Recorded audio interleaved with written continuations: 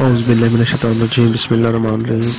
अस्सलाम वालेकुम व्यूअर्स, सबसे पहले जिन लोगों ने हमारे चैनल को सब्सक्राइब नहीं किया, सबसे पहले प्लीज़ वो मेरे इस चैनल को सब्सक्राइब कर लें और मेरे इस चैनल को सबसे ज़्यादा लाइक करें, व्यू करें, शेयर करें।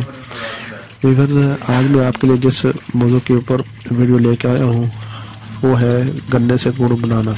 सबसे पहले गन्ने से गुड़ बनाने का तरीका जो है वो आज हम आपके साथ डिस्कस करते हैं कि गन्ने से गुड़ कैसे बनाया जाता है। सबसे पहले गन्ने को काट के लाया जाता है खेत से, उसको साफ़ किया जाता है, उसके ऊपर जो उसके तय होती है उसको उतारा जाता है। फिर साफ़ करने के बाद फिर उसको बेलने से उसका रस निकाला जाता है। जिस तरह अभी आप ये देख रहे हैं कि बेलने से जो है गन्ने का रस निकाला जा रहा है।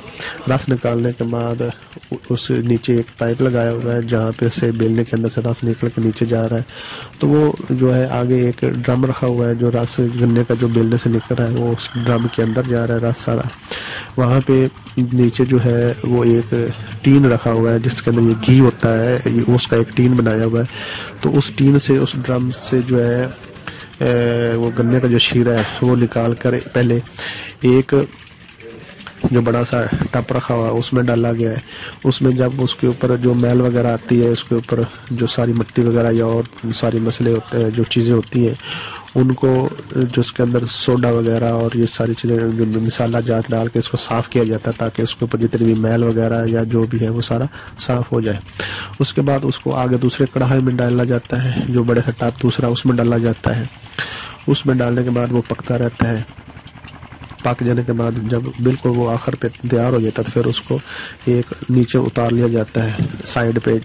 अब ये देख सकते हैं आप साथ साथ कि जिस कैसे पहले गन्ने का रस निकल रहा है, फिर जो है वो एक ड्रम में जा रहा है उसका रस, वहाँ से उसको एक कढ़ाई में डाला जाता है, फिर उसे दूसरे में डाला जाता है, वहाँ से जब पक जाता है फिर उसको नीचे उतार लिया जाता है। अब उसकी छोटी छोटी जो है वो उसके पीस बनाकर उसको सुखाया जा रहा है। तो ये सारा प्रोसेस है।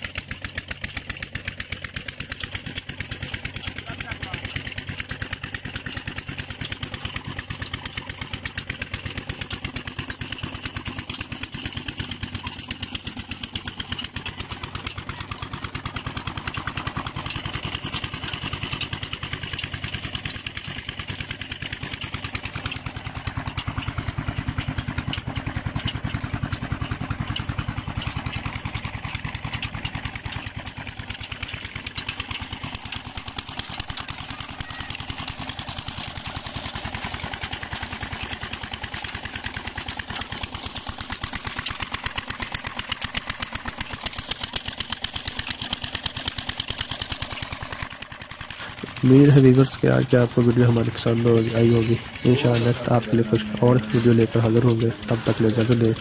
खुदा हाफिज़।